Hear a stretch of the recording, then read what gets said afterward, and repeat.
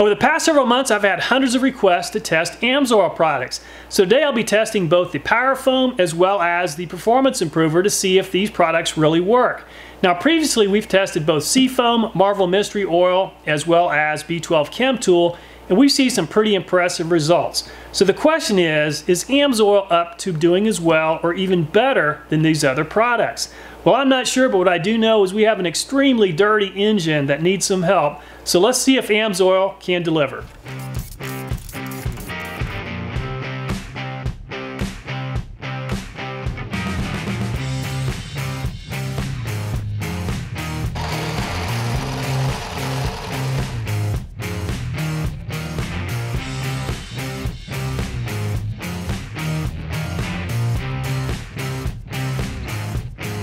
As you can see, there's a lot of buildup inside this carburetor. This bowl is really dirty.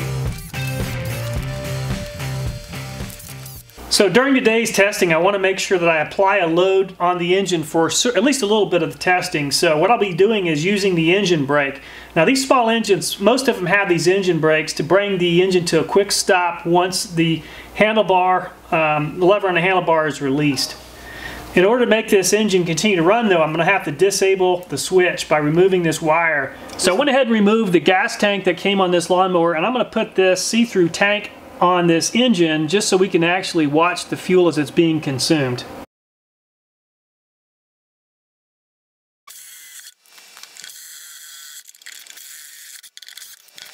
Amsoil PI is an extremely potent concentrated detergent additive that is unsurpassed in removing damaged fuel injector, intake valve, and combustion chamber deposits. So this is specifically designed for combustion chamber deposits.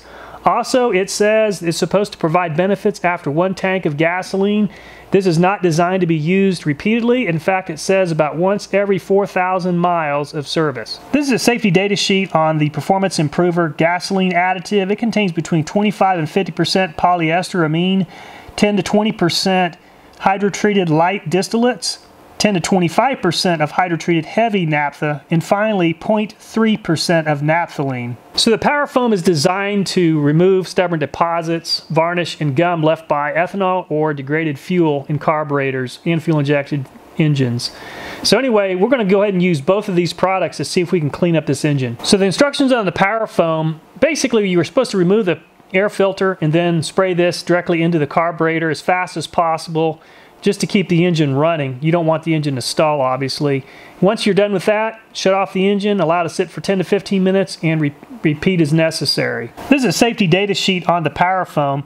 It contains somewhere between 25 and 50% of heavy aromatic solvent naphtha, also 10 to 25% of hydrotreated heavy naphthanetic distillates, and 10 to 20% of 2-butyloxoethanol, and finally 1 to 3% of morpholine. If you ever have questions about the safety data sheet and you want to know more information about each of these ingredients, you can always refer to the CAS number. You can look this up online and get a lot more information.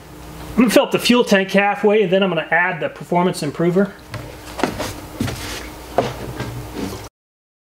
Okay, this is a 12 fluid ounce container or 355 milliliters, and one bottle treats up to 20 gallons. So what I'm going to do is add 1 ounce, which is definitely more than enough to treat basically about a quart.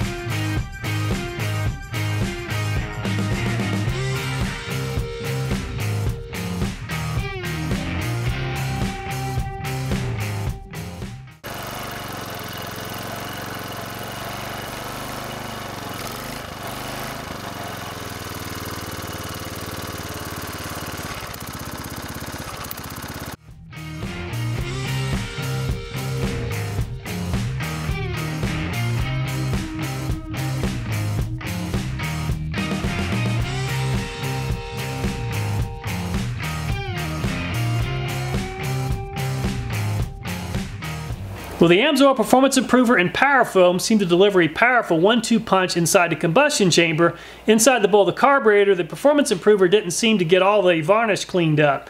However, I'd like to know your opinion. Do you think Amsoil is as good as Seafoam and Marvel Mystery Oil? Or do you think Marvel Mystery Oil and Seafoam are better products? In the past, we saw some pretty good results from them.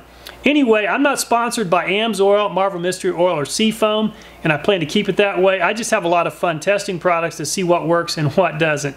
I hope you'll like, share, and subscribe. If there's something I can do better, please let me know about that as well. I look forward to reading your comments on future video ideas. Please take care, and I look forward to seeing you next time.